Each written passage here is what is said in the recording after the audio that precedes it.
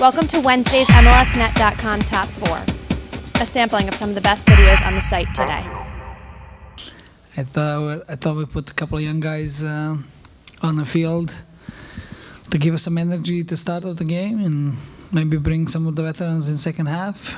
And fun enough, they were thinking the same way, and their young guys played better than our young guys. So that's the story of the game. A little bit similar as Cooper lets that one fly off the post, and Padula clears it to safety. That is unfortunate. It is a great strike. And Grunebaum does well just to deflect it. Hits the post.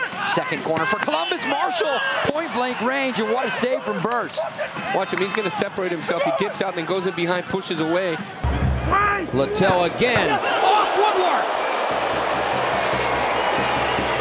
Spoke too soon. As the midpoint in the season approached, the players considered the differences between the college and pro season's effects on their bodies. I guess the college season would be ending, and you know, we're still going on, and so I think my body's trying to ask for a break, and you know, I'm getting pretty tired, but you know, I've been taking care of my body, trying to get some more sleep during the day and eating right, and so I think that I'm going to make it through this little slump that I'm in.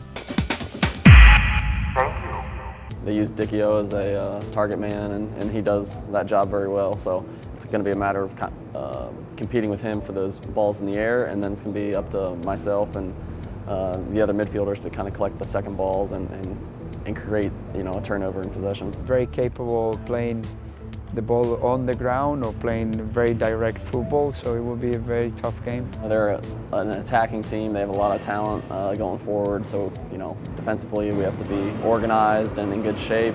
You can find full versions of all of these videos and more on MLSnet.com.